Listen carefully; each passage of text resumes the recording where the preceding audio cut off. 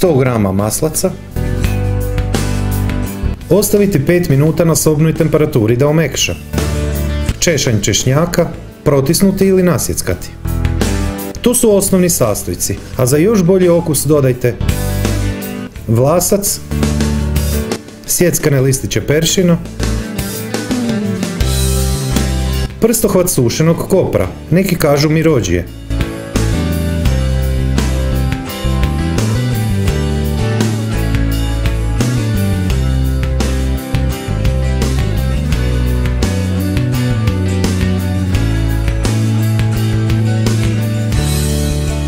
Spremiti u hladnjak do upotrebe, to jest najmanje pola sata.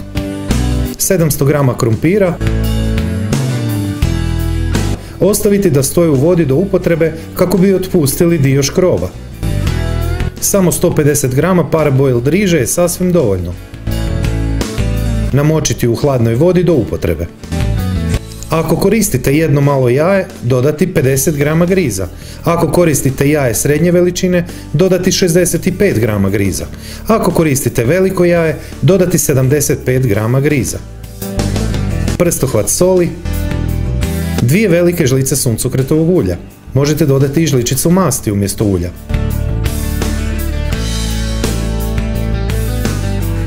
Smjesa je sada rijetka, ali će očvrsnuti stajanjem u hladnjaku do kraja recepta, to jest do upotrebe.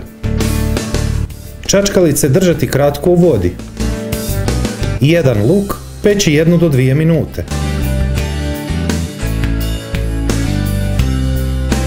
3,5 litre vode. Korijen celera. Korabica, opcija koje imate. Mrkva. Korijen peršina, oko 500-600 g junetine za juhu s kostima, oko 500 do 600 g piletine za juhu, znači hrbat i masni dijelovi. Slobodno odmah sve dodajte, bez obzira što će ona biti kuhana prije junetine, bez brige budite.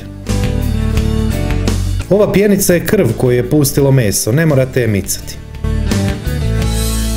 Kuhati sat vremena na srednje jakoj temperaturi. Možete koristiti pileća ili još bolje pureća prsa.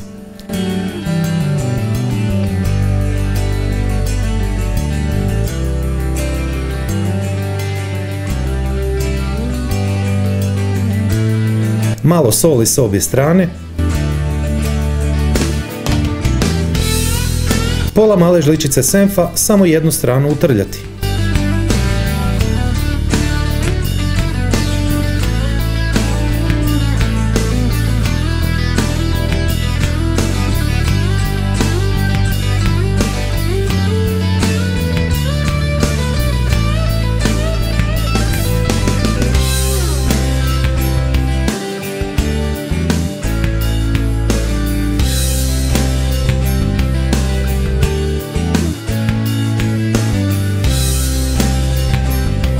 Spremiti u hladnjak do upotrebe. Nakon sat vremena kuhana juhe, oduzeti i procijediti polovicu kako bi se ohladila pa imate temeljac ili juhu neki drugi dan.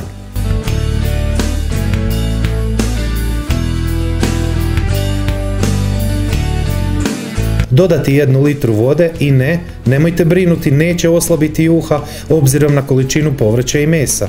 Još uvijek ono sve ima dosta toga za otpustiti unutra. 10 g soli, 10 g mješavine začina. Nastaviti kuhati pola sata. Brašno, krušne mrvice, 3 jaja. Opcija ako imate malo muškatnog orašića.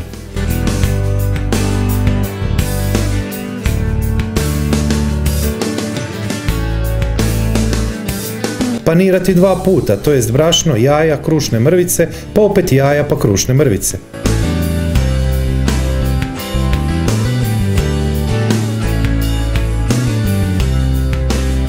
Opet spremiti u hladnjak da maslac očvrsne. Sada je nesoljena juha, temeljac, mlak, pa spremiti u duboko zamrzavanje za juhu ili dodatak jelima neki drugi dan.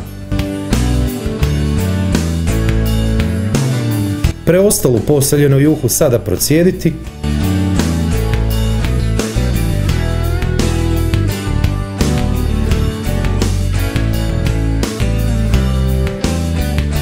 rižu odsjediti,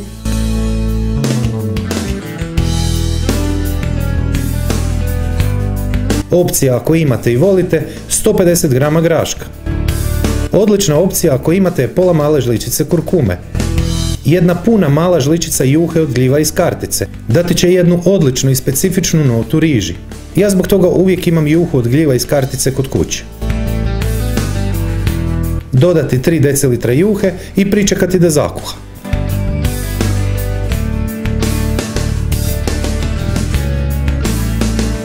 Nastaviti kuhati 10 minuta na laganoj temperaturi uz povremena miješanja. Nakon proteka vremena ugasiti i držati poklopljeno do upotrebe. Ulje dobro ugrijati.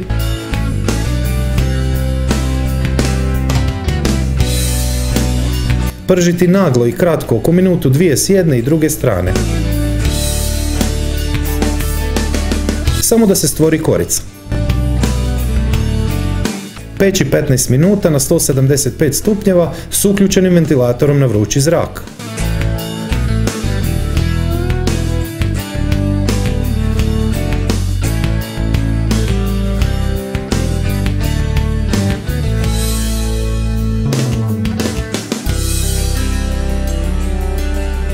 Pržiti oko 15 minuta. Nakon 15 minuta rolice izvaditi.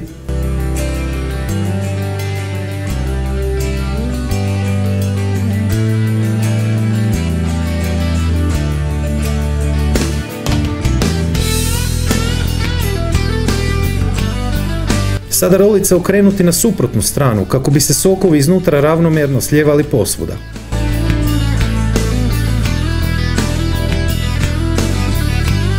Nastaviti peći još 10 minuta na istoj temperaturi.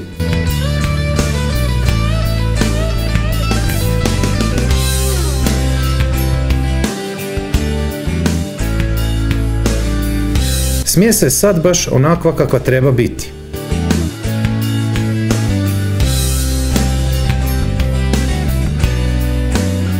Kuhati 2 minute i griz noklice će biti odlične.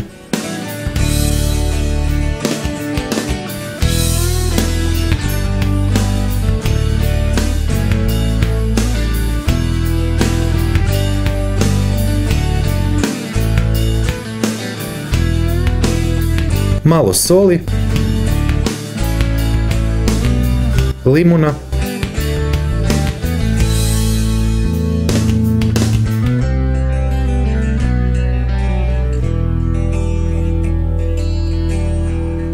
ispod svakog mog videa je pisani recept, popis sastojaka, postupak i savjeti koji nisu stali u video, ali i preporuke za razne prigodne recepte koje ste možda propustili, a stvarno bih volio da ih probate.